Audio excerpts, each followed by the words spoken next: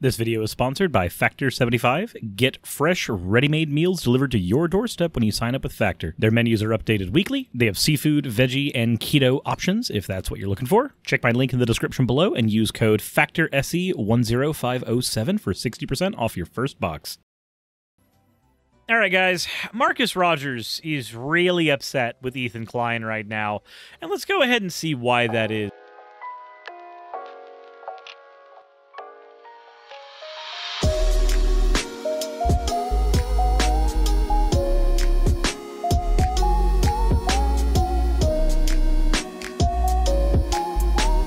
First, let's get into the fan art section. This one is from XLR and said a Neko Suris as a Leaf Chunin from the Naruto franchise. Well, hopefully I don't end up having a brother that kills my entire family in this plotline. The next one we have here, oh my god, this looks fantastic. This one is from Earwig Man, basic background, but here finally made some fan art. Well, this looks astoundingly good. I like this. I like the glowy effect on it and everything. This looks really good. Earwig Man, you outdid yourself with this. Speaking of people who routinely outdo themselves, though, the last one we have is from Aura Echoes, that finally had some free time over the holidays, so I finished up this sketch I posted a while back. I couldn't decide between the brown color pattern or the slime pink, so I did both. So we've got the VKS and original outfits, both available on this. And then, of course, slime version, both looking fantastic as well. I'm sure there's a Sonic fan out there that's looking at that, realizing that they've just unlocked something for the first time. That achievement taken care of. As always, everybody, thank you all for your fan art submissions. If you want your fan art to be shown in a future video, the best way to do so is to drop into the fan art section of the Discord. With that said, let's go ahead and get right into the content. Marcus Rogers, what do you have for us today? So let's take a look at this real quick, all right? This is why I preach the way that I do. This is why I speak the way that I do. This is why I will not apologize. I don't care if people feel it's controversial, because I see the double standards. Okay. You are allowed to talk like this and speak like this, and people hee-hee-haing and kiki-kiing and, you know, laughing and stuff like that. And Kiki-ki. Does he mean kek? Does he mean kek? And it's posted. If this was any other religion, it would be national outrage. It would be just national outrage. This guy would get canceled. So you know what, man? Hey, share this video. The case? Let's make some outrage. That's the problem. Christians just be quiet. Christians be scared of controversy. No, I want all the smoke. If I was at the table, I would have smacked this dude in his mouth. You would have. So you would have gotten physically violent with him over saying these words? Oh, Marcus, do you have kids? I hope you don't have kids. He would not continue to just talk like that, all right? I would have looked, and I'm like, oh, you're going to keep going? And I would have smacked him. Now, I know that's not the Christian thing. You know. Yeah, it's not. Turning the other cheek is the Christian thing. Marcus, if I said something insulting at a table, like, oh, I don't know, something along the lines of what Ethan Klein apparently said here, which was besmirching your religion, and your response to me besmirching your religion was to smack me in the face, Marcus, both of us would be going to jail and the hospital. Because no. To a lot of you, you're going to judge me and all that kind of stuff. That's probably why God doesn't allow me to be in certain situations like that. Because you know what? Some people, you know, they're able to sit there and just look and take it, not me. Like, you just disrespecting. I understand that what you're telling us basically is that you lack the ability to have self-control. This is a tell. You are telling on yourself, Marcus. Jesus, you know what I'm saying? You just disrespected my faith, and I just couldn't sit there and let it continue. Like, somebody would have got slammed. Somebody would have got slapped. You know what I'm saying? Stuff would have got thrown around, because I just don't play. These are words spoken by an adult. A real adult. So check it out. Watch this. Doing my part. So you could sit in your parents' basement and cry about it. Yeah. And I'd do it again. Give me the spear. Uh-oh. I'll do it again. You're going to piss off the weird, hysterical nerds, dude. Good. If Jesus was here on a cross, I'd smear him. Hassan looks kind of uncomfortable. I'm not gonna lie. I'm not gonna lie. Also, Jesus being speared, that's literally like, that was literally part of his plan, but okay. No, he's not gonna. That'd be funny if he got banned. No, for I'm not that. gonna get That's trouble an for that. insane thing. No, no shot. Oh. Give me the hammer and the spikes. Well, I'm putting it up there. If someone could do it, it's Ethan. He'll find a way. I'll do it again. Okay. I liked it the first time, and I'll do it again, Nick. Nick? Ethan, hold on a minute. Oh, is there some context to this potentially that's not being brought up? Marcus Rogers, what Nick are we talking about? Are we talking about a potential Nick who involves himself in politics and is known to be a very hyper-conservative Christian? I wonder if there's some context we're missing here. I'm getting on a call with all my Jewish brothers and sisters. There's 30 minutes left. I really want to make Dan proud. Let's. You know what I'm planning this Christmas? No. A mock execution. No. Wait a minute. He'd get with all of his Jewish friends. Is there a Nick we know that's potentially an anti-Semite? Marcus, is there context here you're missing? Is Ethan Klein talking about Nick Fuentes? Maybe I'm wrong, but I feel like he's doing this to royal up the Groiper army, and if that's the case, Marcus, maybe you should stay in your lane. This is about this is a little beyond you. Of Jesus Christ. No. Dedicated to Nick Fuentes. Yep. It was about Fuentes. Oh my groip, all the time it was about Fuentes. Marcus, were you unironically about to get up in defense of Nick Fuentes? You're gonna smack a hoe over somebody insulting Nick Fuentes. That's what you're gonna do. That's your plan? Oh no. Oh, Marcus. Oh, I've accused you of dumb in the past. I really have, but this time, no, I'm being serious when I say, and I know this is a static video. I know that because this is a static video, you're not going to, you can't change what you're going to do in real life. You can't do that. You can't do that. But I hope to God somehow, man, you managed to hear me when I say don't walk into this trap. Don't do it. Ethan is trying to troll a Nazi. Just let him do what he's gonna do. Hold up. Let him cook. So the question is, to my fellow believers, I don't care what denomination you're from, how long are we going to let the disrespect continue? I don't know, Marcus. How long would God let it go on? And does God have the ability at any point to stop it?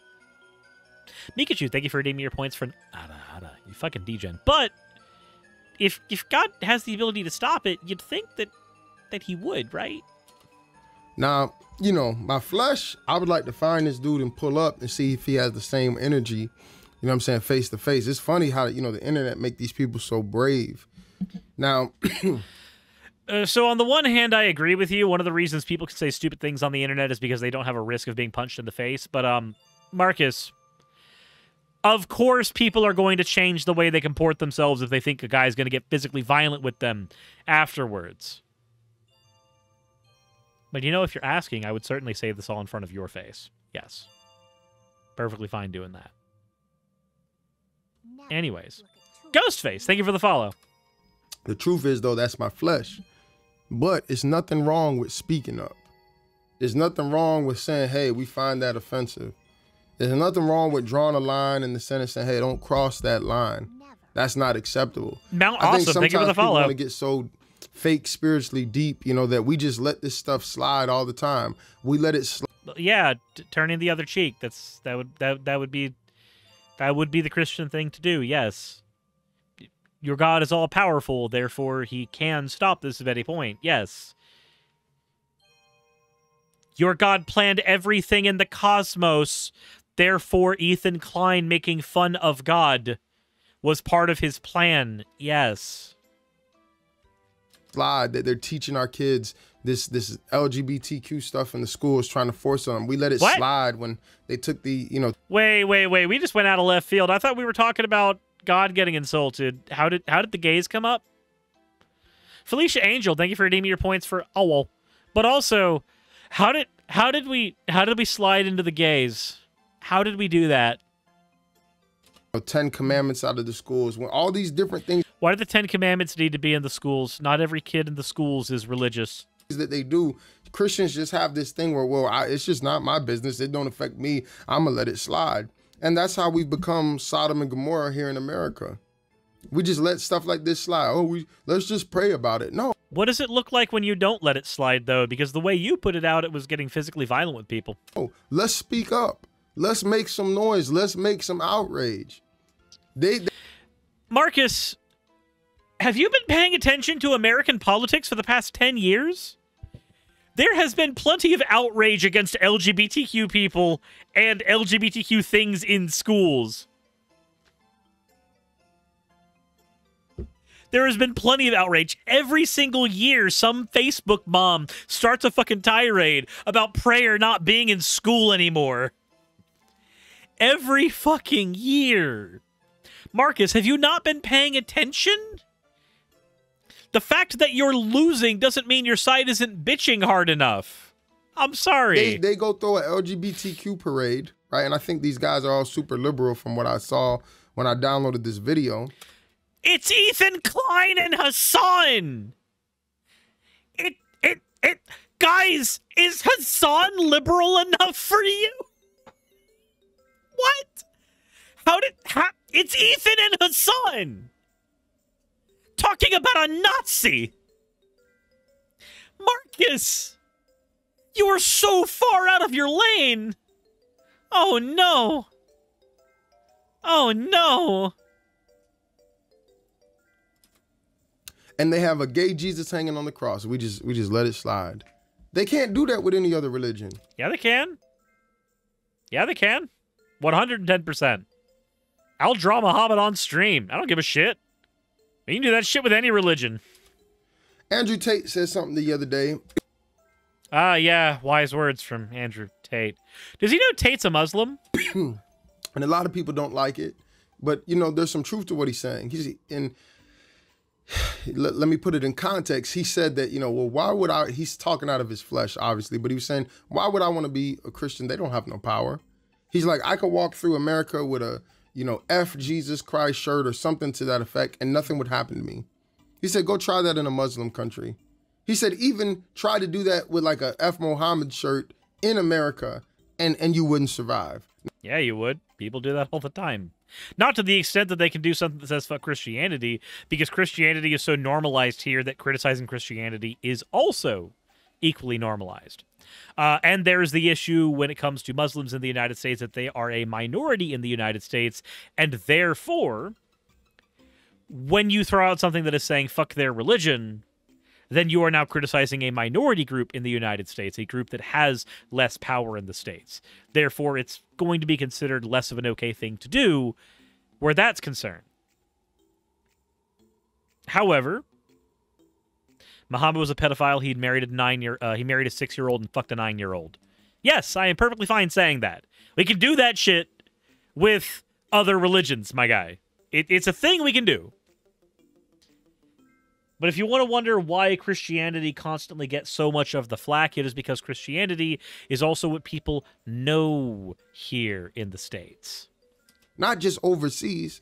And he was like, oh, Christians don't have no power. Now, I understand, like, he's speaking from a perspective of the flesh, but there is some truth to what he's saying, because Christians have become so watered down. You know, oh, it's controversy. I stay away from controversy. I'm not going to speak up. I turn the other cheek. Yeah, I bet you do.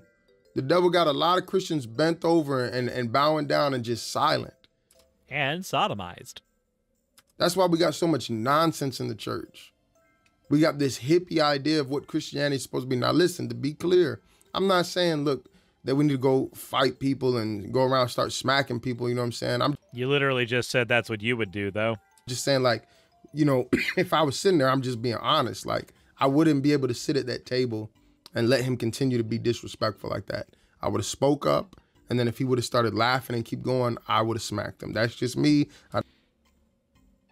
Furafunk says, if anything, Muhammad was a cougar chaser. His only wife was 40 years to sit. Furafunk. How old was Aisha? How old was Aisha? Just take all the time you need. All the time you need. How old was Aisha when the marrying happened? How old was Aisha when the fucking happened? I'm sorry.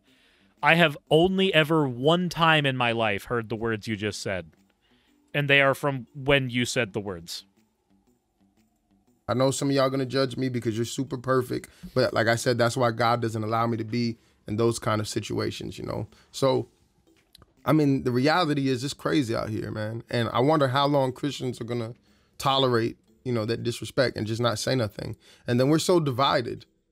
That's another problem. We're so divided by denominations and, you know, all this Christians fighting so much. You don't even see, like, really too much Muslims, like, on YouTube arguing, fighting with each other like that. But like, I'm a real man of God, and you got idiots out there that think I'm some kind of false, you know, teacher or some kind of wolf. Like, my guy, every single man of God thinks he's a man of God, and every single other person thinks that man of God is a wolf in sheep's clothing. How many denominations are there for Christianity? Too many to say one is true. How many variations of the Bible are there? Too many to say one is true. Marcus, I don't know how many ways I can tell you, but whether or not you are the right type of Christian comes down to a dice roll. I love Jesus with everything that's in me, and that's the problem with Christianity. I'm out here going hard, you know, for Christianity, speaking out against all this wicked, evil stuff that's going on in America, going on in the world. Like gay people existing. He's angry that gay people exist. And I got these other idiots trying to attack me and discredit me. Yes, you're an idiot. If you can't see that I'm a real man of God, that I love the Lord, though I'm not perfect, you are an idiot. It blows my mind. Like, people attacking me who don't go as hard for the kingdom as me. That's the problem with Christianity. People have no discernment. People don't have Jesus. They have religion, whatever religion taught them, whatever tradition taught them. And that's why they're so deceived. That's why they can't see, you know, what's real and what's fake. So we promote the fake and attack the real. Let me tell you something. The realest Christians get the most attacks. And that's a way of saying that the people who get persecuted the most are the ones who are doing the Christianity the most right. So, I don't know. I guess the NIFB is the correct type of Christian. Marcus, you know that when it comes to any idea, the ideas with the most pushback are not necessarily the most correct ideas. Nazi ideology gets a lot of pushback here in the States. Does that make it more truer? I'd say no. The realest Christians, I'm telling you, I've seen it, they get the most attacks. I'm sure they do, Marcus. Because they're a threat to the kingdom of darkness. So, just... they're a threat to my imaginary enemy. Something to think about, man. Y'all be blessed in Jesus' name. Go to www.marcusrogersministries.org. Oh, look, that's a plug. Let's not do that. Instead, why don't you go ahead and go check out my sponsor of today's video, Factor 7. In fact, actually, Factor 75, specifically, you could go and use my code, FactorSE10507. Go to the link in the description below, and you can get up to 60% off your first box from them. Because, well, you decided to plug yourself, so we had to go ahead and plug ourselves. That's how it works. That's how it works. I should probably also point out that that Factor's a meal service kit. So, like, if you need keto meals or vegetarian meals or anything like that, that's what they're for. That's what they're for. But yeah, Marcus, you made me plug my sponsor. Thank you. Do you still do the sex shop? Absolutely. I still have DDLG Playground. Anywho, as always, everybody, let me know what you think in the comment section below. I think Marcus is he's a bit of a derp here. Very, very outside of his lane when he's talking about Hassan and Ethan, considering that the criticisms were about Nick Fuentes, of all people. But, anywho, let me know what you guys think in the comment section below, guys. And as always, everybody, insert end of video tagline here.